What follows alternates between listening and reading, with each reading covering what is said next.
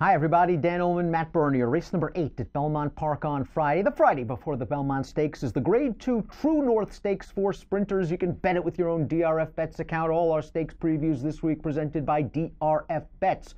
Learn more at drf.com/bet about how you can get free cash when you join the Belmont Stakes action. Here's the field for the Grade 2 True North. Some salty sprinters in here, Matt. And I first want to talk about the number 2 Joking, who's one of my favorites. He's 9 years old now. He's 6 for 9 at Belmont. He's a Grade 1 winner, and we haven't seen him in almost 2 years. I didn't know he was still even in consideration for training, but you know, he's a gelding, so at this point, what do you have to lose? Look, Charlie Baker is as good as they come as far as trainers are concerned. Your guess is as good as mine, Dan, if this horse can still run. If he can, yeah, he certainly has a puncher's chance, but at 9 years old, coming off a nearly 2-year layoff, I have no idea what you're going to get. Charlie Baker claimed this horse for $20,000 back in 2014 and did such a remarkable job with him as a 7-year-old, winning 4 straight races, winning the True North in 2016, winning the Vosburg off a little bit of a layoff over the then sharp stall walk in Dube in 2016. And I think it was a vet scratch in the Breeders' Cup in 2016 and disappeared. Interesting spot off the 615-day layoff, but we always wish Charlie and horses like Joking luck because they're kind of the backbones of the game. This is the kind of race where pace makes the race. And as we see from the Timeform US Pace Projector, in my opinion, the key to this race is, can the number 1 Recruiting Ready step with the 3 Imperial Hint? We know that Imperial Hint is wickedly fast. We know that Recruiting Ready has always had potential. Did that last race prove that Recruiting Ready is finally living up to his potential, or did he just love an easy lead over a wet track? I feel like I'm one of Recruiting biggest fans, and I still don't think he's actually this good. I think it's a matter of he needs the lead, and if he gets it and he's able to clear, you know what? He's going to have a chance in here. But I'm honest, I don't think he's as talented as a horse like Imperial Hint.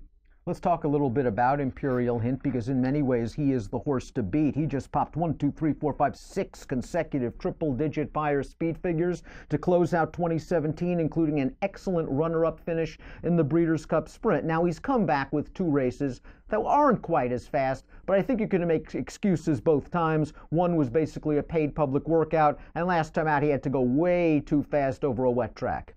And I also wonder, too, I mean, is there a scenario where he didn't get enough out of that run at Tampa, where it was basically just him jogging around the racetrack, and fitness-wise, all of a sudden they go crazy fast in that Churchill Downs. Now you're going to get the tightest version that you've got. Now, I suppose you could look at it the other way around and say maybe now as a 5-year-old, he just hasn't come back the same as he was as a 4-year-old. I'm going to be kind and say, you know what? I still think he's got some juice left in the tank, and then we're going to get the best version on Friday. Now, we know that Imperial Hint has done a lot of good work on the lead, but you're very comfortable with this pace projector. You know that Imperial Hint can sit off of the pace, and if Recruiting Ready really isn't the Recruiting Ready from last time out, you want to be sitting second because there's a very good chance you're taking over turning into the stretch. Yeah, absolutely. You're going to get the first run on any of these other quality horses coming from a little bit farther off of it. And again, if you don't think that Recruiting Ready can truly step with this type, or you know what, I have to be honest with you, it wouldn't even be a terrible scenario if Javier said, you know what, let's go up and push Recruiting Ready and let's both go ahead in front of him, because I don't know that Recruiting Ready would pass a parked car. So if all of a sudden Imperial Hint is the one that goes out there, I don't have a problem if he's on the lead or that pace projector plays out that way. Maybe I'm totally wrong. I swing and a miss on Derby Day, but I think this horse is still very, very talented.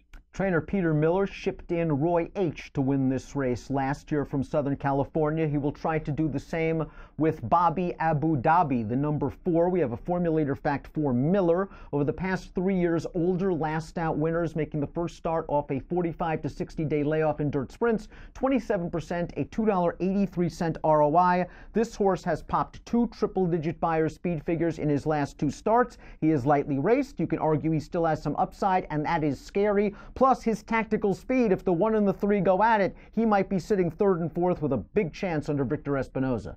Tactically, he could be really the key component to this whole thing, because if those 2 horses you may mention, the 1 and the 3, if they throw it down, Bobby Abu Dhabi sits in just behind them, gets first run, and can take this thing over, you know, on his best day. Like you say, consecutive 103 Beyers. I don't think there's any coincidence that they're also the first 2 starts as a 4-year-old. It's nice to see what happens when we get to see these horses mature and continue on. I think he's very talented. I think he's one of the likelier win candidates. Now, he had a lot of things go his way in the Kona Gold. It was a short field, 10 blessings. One of the favorites, if not the outright favorite, basically pulled up. The runner-up, Ransom the Moon, was coming off of a long layoff. Bobby Abu Dhabi was able to save ground and draw off in the stretch. He had a lot of things go his way. In his prior start, though, the Triple Brand, that was a legitimate horse, City of Light, that ran him down. I kind of believe he's that 103 buyer horse, and he's obviously a danger in this spot. Let's talk about Westwood, who scored in the Run Happy Stakes last time out, going 6 furlongs. So while he's won a lot of times, it's 3 for 3 at 6.5 furlongs, I kind of like him at 6. He had to work a little bit to beat Skylar's Scramjet, a horse that I think is a little bit off form. We also talked about it a little bit leading into that first start for him in the Commonwealth off that little bit of a layoff. Kieran always just kind of talked about him like he was, he's all right. But I mean, you saw the numbers, and he was going out and he's running mid-90s, low 100s. I have to be honest, he's very similar, in my opinion, to a horse like Recruiting Ready, where I don't know that they're actually this good. Are you really top-notch quality sprinter, or are you better off in those sort of listed stakes? A lot of people believe that his 105 buyer speed figure, far and away his best effort, came over a gold rail track, but since then he has won 2 of 3 starts and he has a nice outside post position. One of the horses that he beat in the Run Happy is the solid Mid-Atlantic runner, Always Sunshine. It was a good third-place finish considering he was off of a long layoff. This horse is going to be a price, and if you go way back in the machine, to 2016, he ran a couple of fast races, including the Grade 3 Maryland Sprint, where he just ran away and hid.